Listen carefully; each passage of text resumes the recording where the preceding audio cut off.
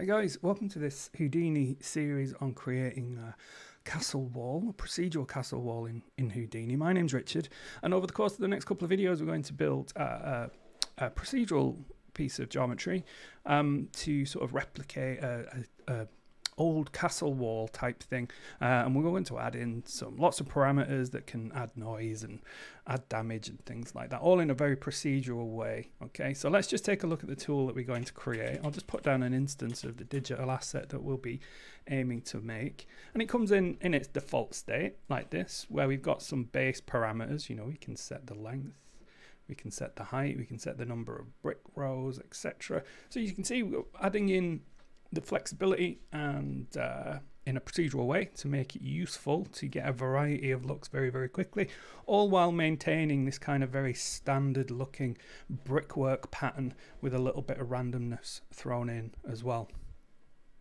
So moving on, we've also got some parameters for noise. We can add a mask to where we want that noise to be, and then we can sort of dial in a little bit of noise onto those bricks just to break it up a little bit and give it a bit of randomness. We can also drop in some jitter to those bricks to push them kind of in and out a little bit.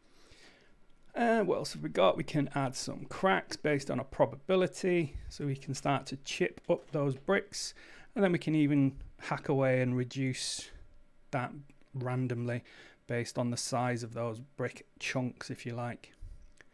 Okay, and once we're happy with the look that we want to use in our scene, we can then turn off build mode, and what Houdini is going to do is going to go away and process the sort of secondary layers of detail on the asset, so the chips and the grout and things like that. So there you can see we've added some extra layers of noise detail on there just to add a little bit of visual interest. Okay, so I'm going to turn back on build mode temporarily. I'm just going to drop that crack probability down to 0, and as you can see, the asset has got two inputs. This is its default state. If you just wanted a straight wall, you could just dial in the parameters and then import that into your scene. However, we've got a curve input here, so I'm just going to jump across to the top viewport and drop down a NURBS curve very quickly. So if I just randomly draw out a curve, press enter to finish the tool, plug that in, and it's gone crazy because I picked the wrong viewport. Let's try that again in the top view rather than the front view. So again, we'll try that, put down a polygon curve this time, why not, and then plug that into the first input of our wall tool. So that's a much more expected result. And go back to our, and there you can see a very simple brick wall generated with a little bit of noise, a little bit of randomness going on there. And again, we can add some cracks in there. We can start hacking away at the geometry as well to create an interesting look. Now the second input takes in a piece of reference geometry, so I'm going to just pass it a sphere.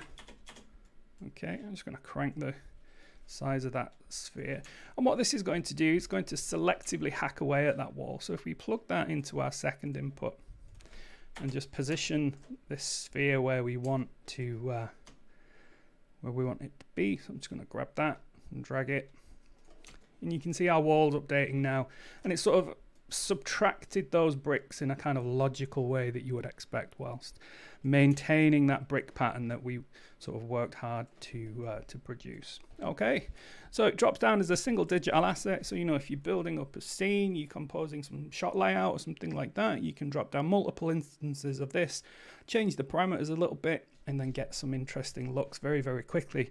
We've also got some materials and shading properties that we'll take a look at. We can choose to tint these bricks as we see fit.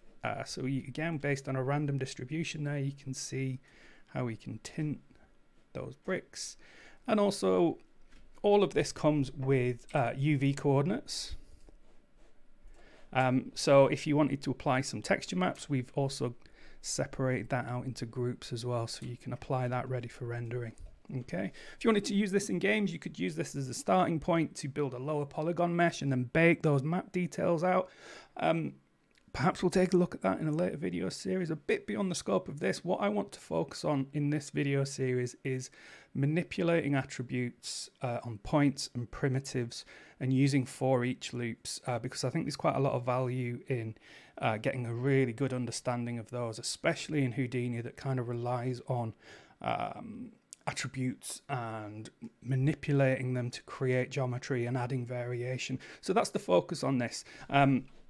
So if you want to know more, please do the YouTube stuff. Sorry, I'm very new to this.